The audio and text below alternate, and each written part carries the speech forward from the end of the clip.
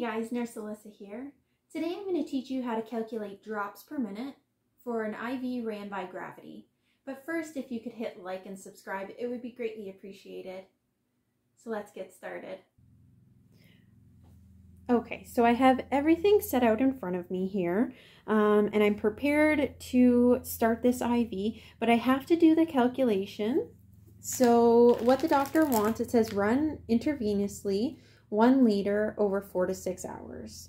So when I'm hanging it by gravity, normally I will go with the lower hour mark, just because sometimes as there's less fluid, it starts to slow down. So we want it to be done by that 6 hour mark, but we'll set it for 4 hours just in case it starts to slow down towards the end.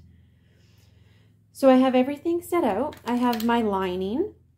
Now the lining is important because right here it says how many drops it takes for 1 ml of fluid to go through. So it's 15 drops per ml. So we'll actually need that for our calculation. So I have written down here what we have. So we have our IV lining, which is 15 drops per ml.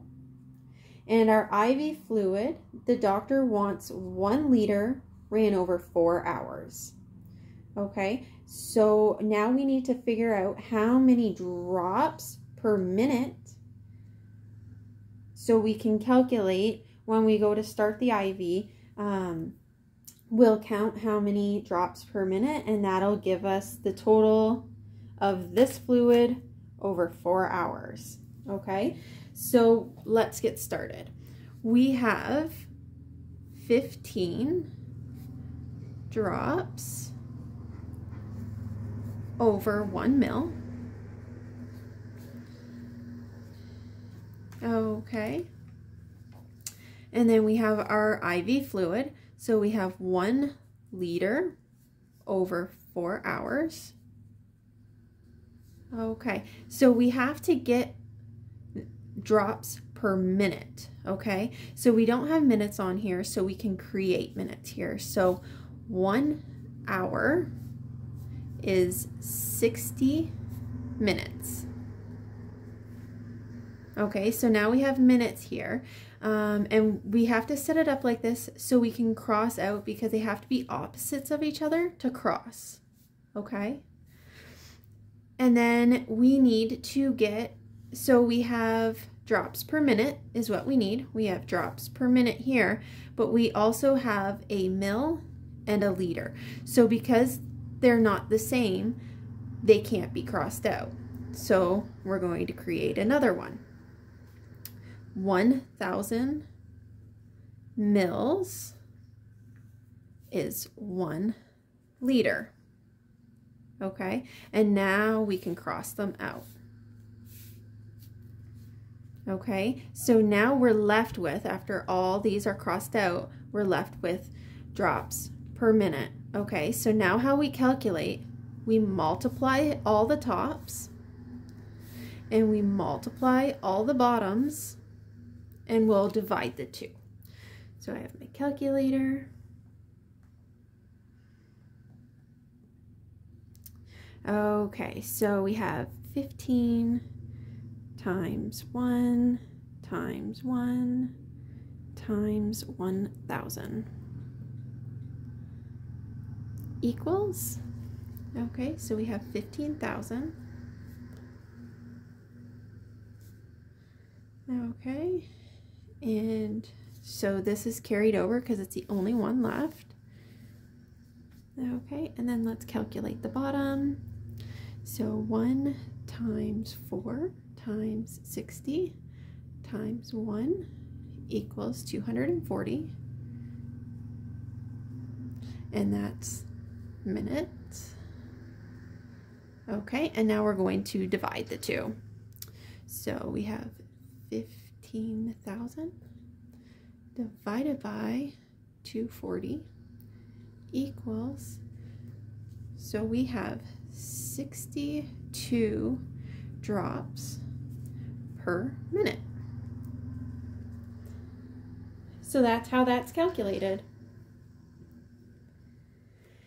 So we would run this bag at 62 drops per minute. So the easiest way is to divide that by 4. So if you take that, 62 divided by 4 equals 15.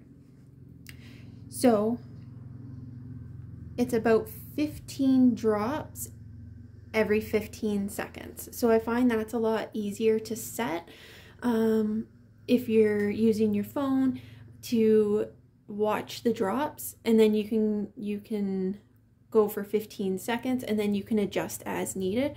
It's easier than sitting there for a full minute and then adjusting.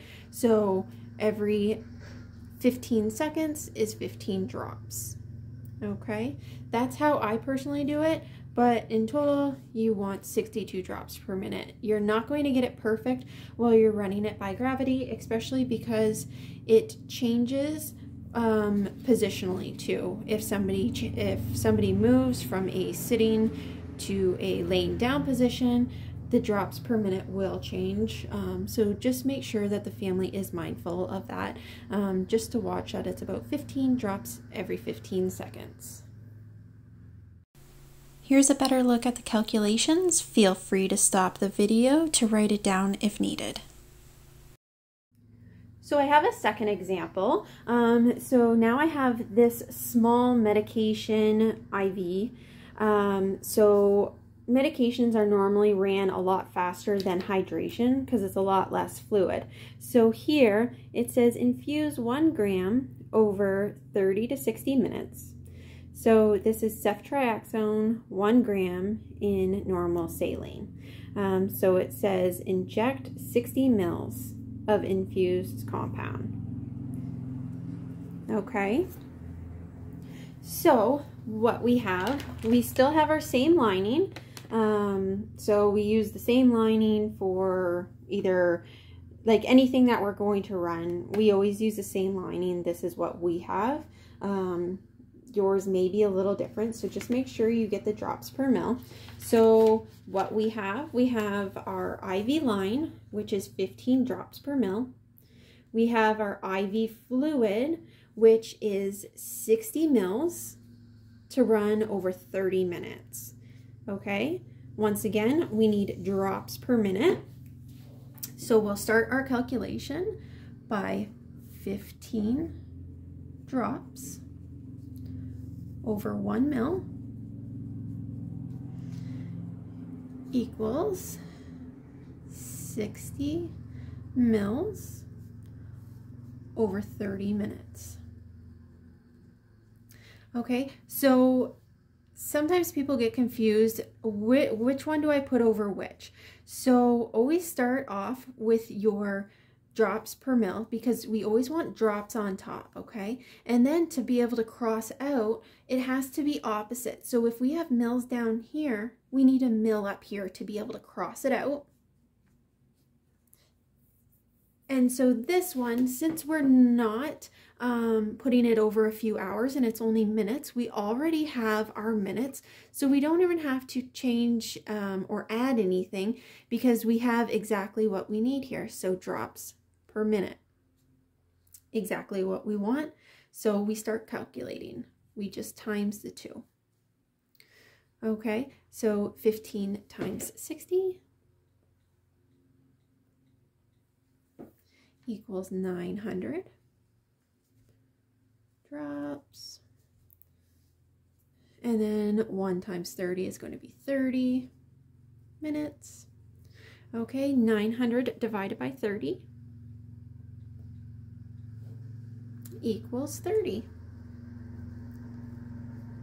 drops per minute. Now, so that's drops per minute. I like to go over 15 seconds. So we would divide it by 4. So 30 divided by 4 equals 7.5. So about 7 or 8 drops. 7 drops in 15 seconds. Okay, like I said before, you don't have to do this, but I find it to be a lot quicker when I am counting the drops out. So the drops, it's when your fluid drops from here. Okay, so that's what you're counting, and it'll drip, drip, drip. So that's what you're counting here, and you would want 7 drops in 15 seconds, or you can count for the full minute, and it's 30 drops per minute. Once again, here's an up close of the calculation. That's all I have for this video. I'll catch you next time.